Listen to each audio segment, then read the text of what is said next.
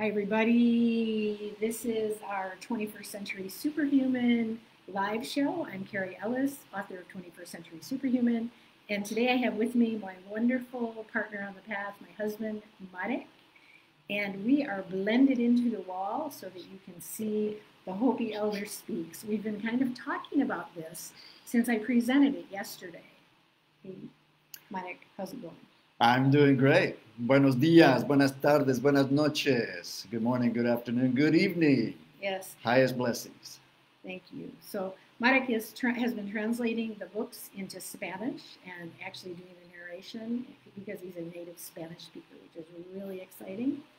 And we have ourselves blended into the wall. We feel like this is kind of fun. And the big question is, what does this Hopi prophecy mean to us now? Like, what is so important about this? Why would we want to even talk about it? Well, for me, if you know where we are, what the planet is going through, then it helps you understand what we're going through. And it gives direction. It gives direction, it gives us a pace, it gives us a place to point ourselves instead of floundering in this massive river that we find ourselves in right now. And what is the planet going through? What is this massive river? Besides a whole lot of chaos. Well, the title of your book one says it all. The great change of the ages, the shift of the ages. El gran cambio de las eras. And it's been prophesied by the Hopi, the Maya, the Aboriginal peoples in Australia, Africa, Colombia. This is not a new thing. This is known to be coming. And so the prophecies, other prophecies also say that those words of wisdom will come back to guide civilization, and which we've quickly learned now that is an experiment of humanity, that we've been there, done that, and it's time to get back to some other things. And so the ancient prophecies are coming forth now, giving us this guidance. Yes. And so that's why we pay attention to this. Some of this has even been prophesied in The Simpsons.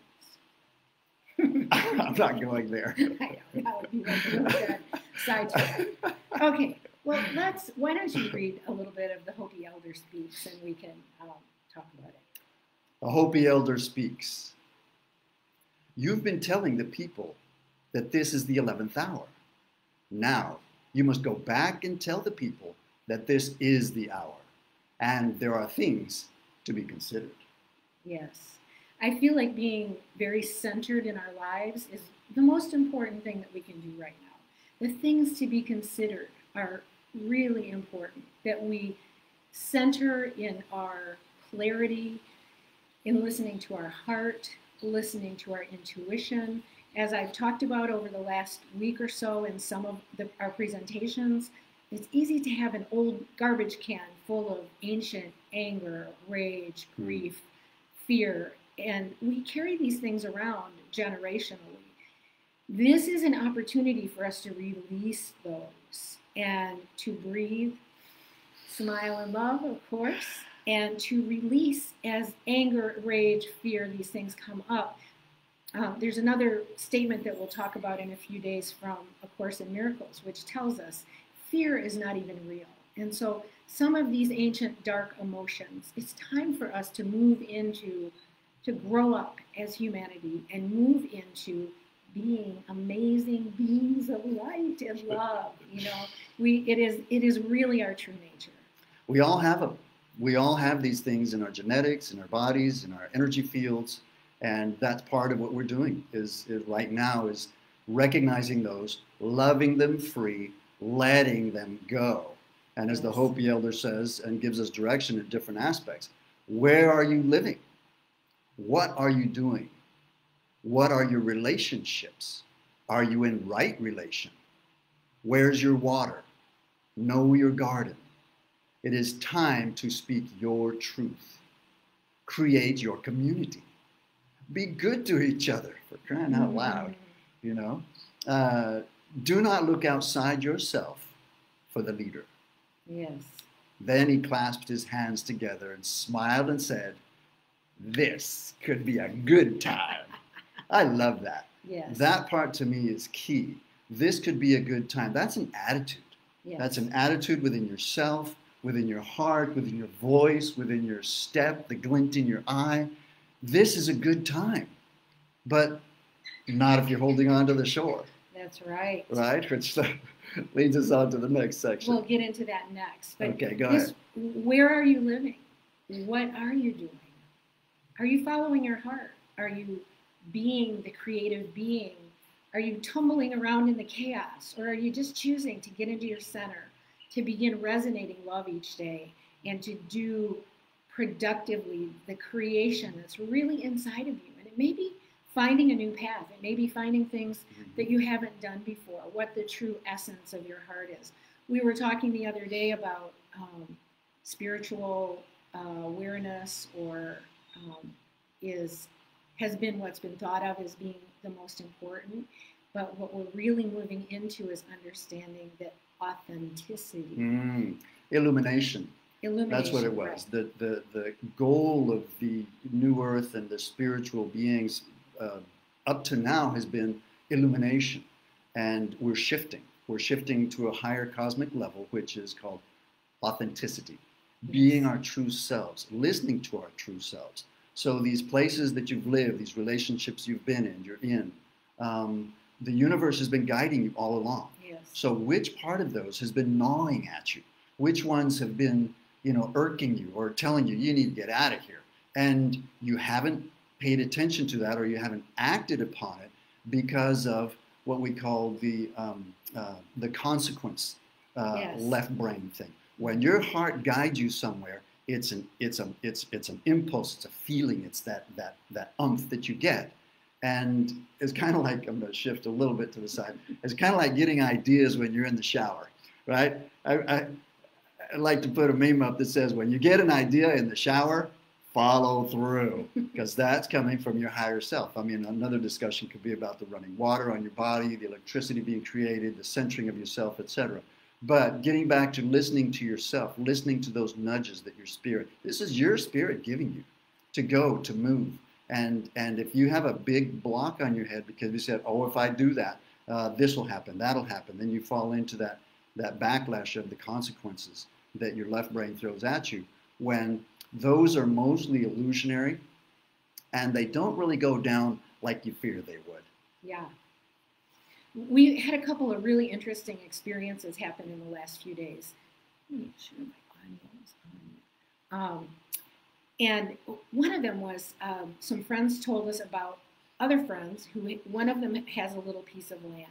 And so as a group of people, they're deciding to go out onto that land and start gardening and building small houses. And they got to draw straws and see whose house gets worked on first. And they actually have some helpers who are helping to start put the gardens in. I thought, wow, what a great idea. Mm-hmm. Coming together with community, even if it's a community garden in your neighborhood, even if it's, growing things in your yard or growing things in pots. Mm-hmm. There's so many ways to begin. Are you in right relationship? Are you in relationship with people where you have a mutual support system? Or is it all about the chaos? We need to really start finding our grounding in connecting with others who share similar vision, who can begin moving forward. Because the new earth is going to come from us. The new way of living and being is going to come from us. And no, we don't want to all be farmers and all live in little tiny houses, although we really chose to come and live a simpler life in a little village. And that is sort of where we're going. Yes. Our history says that we came from the fields, from the rural areas, came into what became civilization or the big cities. And like we said before, we've been there, done that. And so I feel there's going to be a returning to the simple life. There are going to be communities just like this that you mentioned with our friends doing, which is exactly where we're going.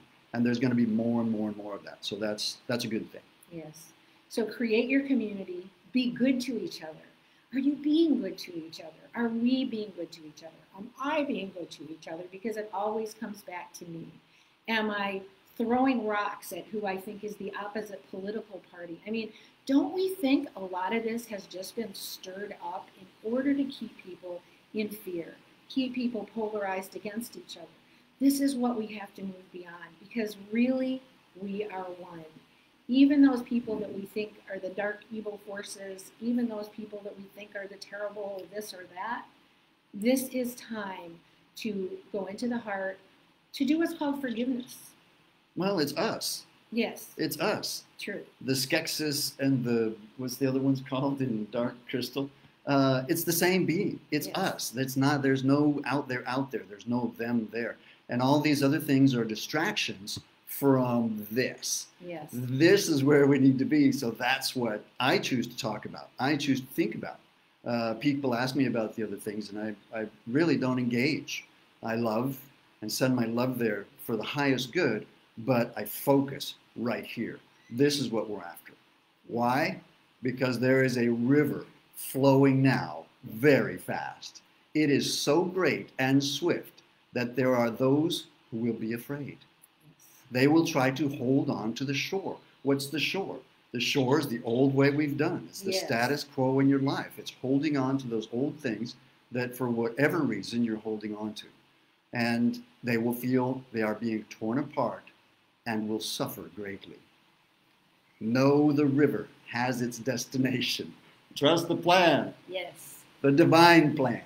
The elders say we must let go of the shore, push off into the middle of the river, keep our eyes open, our heads above water. What we've been doing is like surviving all these years. We've just been surviving, keeping our head above water. But then he says, and I say, see who is in there with you and celebrate. And guess who's in there with us? You are. All of us are in it together. You are. We are in the river together. We Yes. have let go of the shore and feel like we're out in the abyss, trusting the divine, trusting the plan. And yes. And you and I have both done a lot of letting go in our lives. A lot of letting go. A lot of letting go. A lot of letting go. There's that scary feeling that, oh my gosh, if I let go, then what's going to happen next? Will I have safety and security? There's And that sometimes- consequence. There's that consequence left brain coming in. What's Yeah. going to happen if I let go? But the instruction was let go. Yes. Right? Where did I leave off? Celebrate at this time in history. And I At see this you time, and right, you in history. celebrate. Celebrate, I celebrate, and we are to take nothing personally, which is another step. It's kind of like the illumination going to authenticity. Taking nothing personally is going into a cosmic level of neutrality. It's a loving neutrality where your buttons are not pushed. Yes. And how do you do that? Well, by what we were talking about, by releasing those things that you are attached to. The cosmos is dissolving those things that you're not attached to, and you're not even going to know it's gone. So the only ones you have left are the ones that you're still holding on to. Yes. So you get to do the releasing. Yes. And it's just that. Sometimes there's more than that, and there's processes to do. Each is on his own path, at his own pace. It's okay. You're doing nothing wrong. You can make no mistakes. This is all good. Yes, that's right. This is We all always good. say, though, when you let go of the rope, there can't be a tug of war. And so sometimes we have to just let go of the rope. And I let love it go. that. I love that. It's one of our favorite images Yes. that we like to use on a daily basis. Because then the person is just by themselves Tugging. on nothing. And, Yes. and of course, again, it's you. Yeah. It's a reflection of you from whatever you have inside of you. And loving that person is loving yourself, loving that item within you that has reflected itself in your world, has realized, manifested itself before you. And I love realizing that. And I love the way your book brings that out over and over. Breathe. Smile. Yes. The smiling while you're breathing is magic. Yes. And you go into that in book 2. But it's magic. I mean, imagine standing in front of someone in a situation or in front of a circumstance, and you can breathe consciously and bring that smile in at the same time. Even if you have to tie it on your head with a bow, just put that smile on your face and everything changes. It's true. There is a neurobiological, neurological pathway shift that goes on that opens us to our center, to our divine, and makes us more malleable to the present, which is where we are anyway all the time. Yes. Where do we leave off? At this time, we take nothing personally. Yes, least of all ourselves. Yeah. I love it that I saw once the Dalai Lama arrived somewhere and he got out of his vehicle. And as he was walking up to the doorway, there was a throng of people on both sides of the path. And he went from side to side, just tenderly holding hands, laughing the entire way. Mm-hmm. He just laughed and laughed and laughed and went both sides of the path, laughing and laughing. That is cosmic joy. That is love incarnate.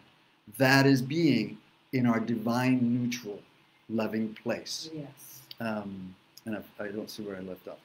Least of all ourselves. For the moment we do, our spiritual growth and journey comes to a halt. When we take ourselves personally, when we take something personally. At this time I in see what you're history, saying. we are to take nothing Gotcha. personally, Yes, that's it. least of all ourselves. For at the moment that we do, our spiritual growth and journey Gotcha. comes to a So halt. when we take it personally, we're putting an obstruction in our own path. We're blocking ourselves. So don't take anybody else personally. Don't take what somebody else in the world is doing personally. Don't take the messages that other people post personally. Just don't take it personally. And you know what? It will completely change your life. It's when we get into these like push-pull things that we rock our own boat and we lose our center. We have to come to center. In these times, this is what all the great masters taught. This is what Yeshua, Jesus taught. This is the teaching of the ancient Aramaic, which is what book 2 of 21st Century Superhuman is all about. So this is exciting times because we have right in front of us, we have a big mirror holding up in our face.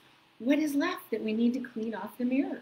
That's all it is. Let's clean our mirror on the inside, and then we will see something different reflected to us in the outside. Just love it.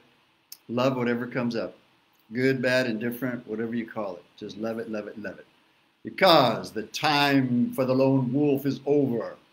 Gather yourselves. Banish the word struggle from your attitude and your vocabulary. All that we do now must be done in sacred manner and in celebration. Why? We are the ones we've been waiting for. I love you. And that Public means display you. of affection. We are the ones we've been waiting for. It means all of us, each of us, the one that is us. Is she awesome or what? I'm the luckiest guy ever to live in this sacred space with this sacred high priestess of the temple. With that, I'm out. Thank you, baby. We love you all. Remember to breathe, smile, and love. Remember the purpose of the Hopi Prophecy. It is a reminder to us, to remind us what to do now in this moment, this critical moment of human history. And our yesterdays, I believe these on Facebook Live, they'll all flow into each other. Our one from yesterday, we talked about this, and we also covered some of the ancient petroglyphs behind it and where this teaching is recorded. So this is a magical time. This is a beautiful time.